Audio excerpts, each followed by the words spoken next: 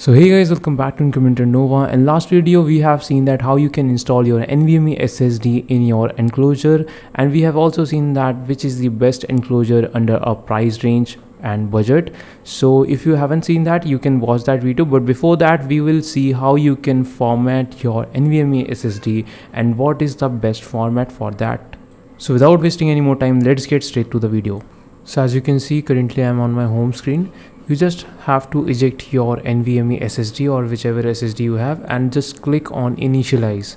Then you will get this interface and just go on the location of your external device, and then you just have to click on erase and you will get an interface like that. Now this is the main point of our video, how to choose a right format for your SSD or any storage device.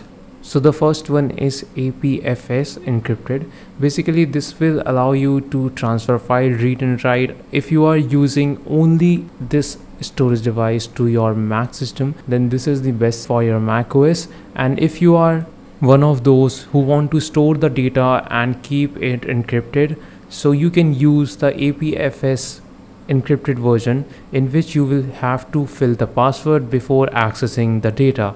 And do remember, this will not even include passkey option, so please do it carefully. If you are choosing this option, do remember your password or write it down to your any notebook. There are some other options as well, like MS dot, which will only allow you to transfer 32 GB data, and even that is not useful. And after that you have another option like Microsoft NTFS if you are using just for Windows, which you have to choose if you are only using a Windows PC.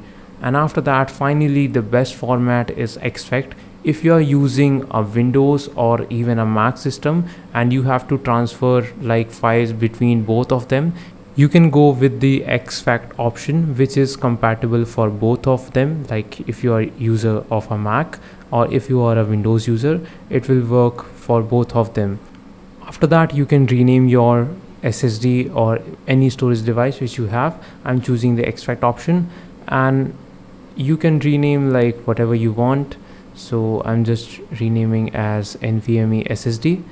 Then just choose default option and click on erase, and it will start erasing. Then you just have to click on done after that process, and yeah, your SSD is ready to use.